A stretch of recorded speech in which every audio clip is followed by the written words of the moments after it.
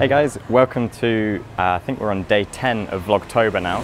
And a lot of you guys are always asking me, what do I think of Elly's Fuji X-T10? So today I'm going to run you through my thoughts of this whilst I'm out taking some photos in Pattaya, Thailand. If you're new to my channel, hey there, my name is Joe Allam and I make videos about the creative travel lifestyle. So, let's go. So I'm not necessarily going to be going through the hardware on this camera. I just want to be seeing it as I'm using it. So I don't really want to be just reviewing, the specs of this, because there's plenty of videos that go through that. I want to do it from a point of view of being a Canon shooter, potentially switch into Fuji if it's the right system.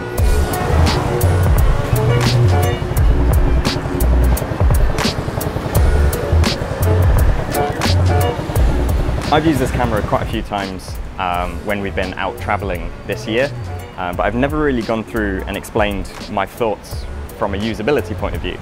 So I'm going to go and take some photos today and share those, as well as my thoughts on using this.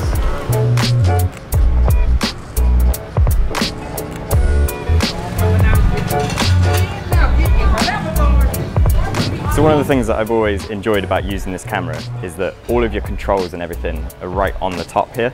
So you have your shutter dial, and you just spin that around to whatever, and then your aperture ring is on the lens itself. Just like an old school film camera, really. We've also got an exposure comp here, so if you are on anything that's auto, you can dial it up or down, nice and easy.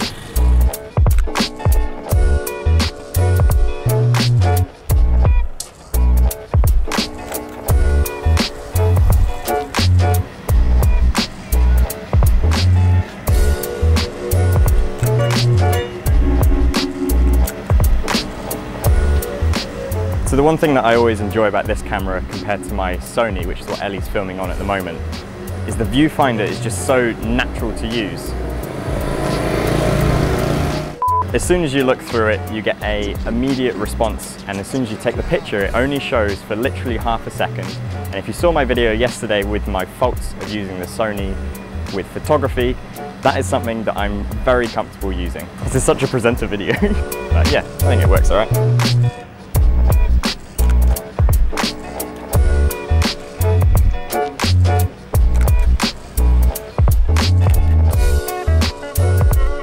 Just something about all the crazy wires and close buildings in Asia. It's just so photogenic. I love it. So something else that is amazing with these Fuji cameras is the color representation. So if you're shooting even in JPEGs, the colors come out amazing. But if you shoot in RAW, you can go through all of the Fuji picture profiles post taking the shot. And that's actually really quite cool, because you can then change the style of your imaging based on the old Fujifilm simulations.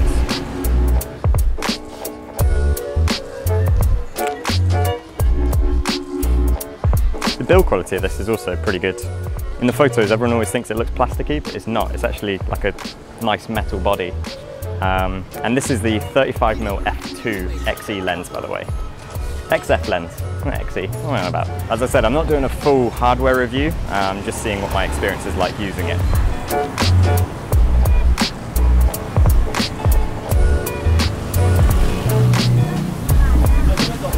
So we've now come to one of the food market areas, and up there is one of Elly's favourite places to get mango sticky rice.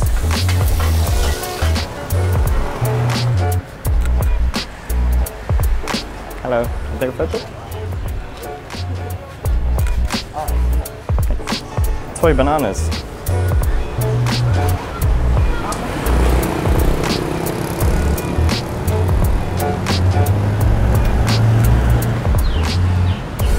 That was actually a really cool shot of the guy.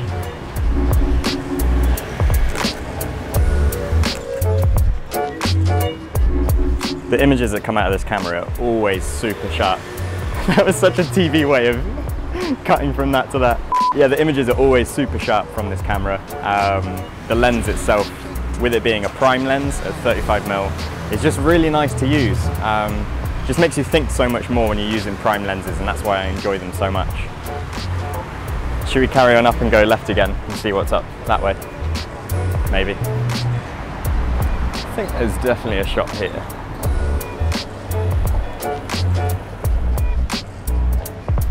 And this is where 35mm isn't quite wide enough. Just something about air conditioning units that always looks really good in photos. I don't know why. does. Just stay there a minute, I'm gonna get a shot behind you.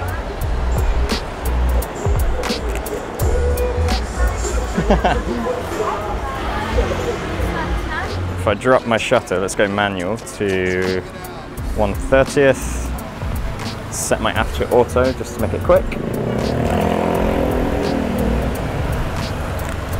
And we'll get a bit of motion blur.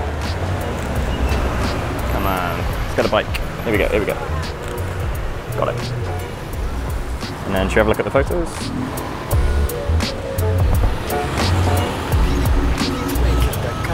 It's nice that this has a flip out screen as well. So you can, if you really want to, you can shoot from the hip. Just like that.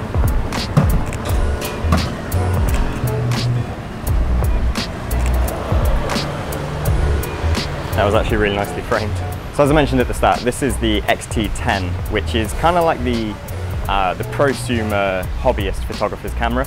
There is also the X-T2, which recently came out, and I'd love to get my hands on that to, you know, see how that is for professional use. It's also got F-log video. Now you guys know that I love log video, especially from that Sony there. So maybe if I get myself one of those cameras, I'll test it out and I'll make another one of these videos.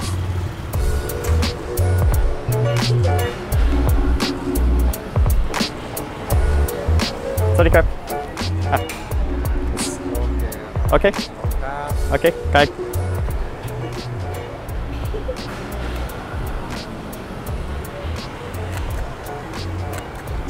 Okay, so I'll run you through my final thoughts on using this camera. First and foremost, I am super happy I recommended it to Elly because that means that I get to use it. But mainly, this is just such a fun camera to use. As a travel photographer, it's easy to just pick up and just take with me. I don't even have to worry about carrying any extra lenses and stuff, but I know that the Fuji lenses are super sharp and of a premium quality. So the main thing for me is that it's just so natural to use. It's just really comfortable. I get shots, I get the results. Yes, the quality of the images isn't as high as the Sony, but the fact that I actually get the shots makes it so much more worthwhile for me. So if you are looking to maybe try out a Fuji camera or switch to Fuji, I definitely recommend it. And get yourself an X-T10. If you purchase through the links in the description below, you'll be helping my channel out and you'll be doing it with no extra cost to yourself. If you enjoyed this video, I'd love it if you gave a thumbs up and subscribe to my channel for more videos like this. I'm going to be having a lot more photography, particularly travel photography, so I hope you enjoyed this and I'll catch you again soon. Thanks for watching guys, and I'll see you later.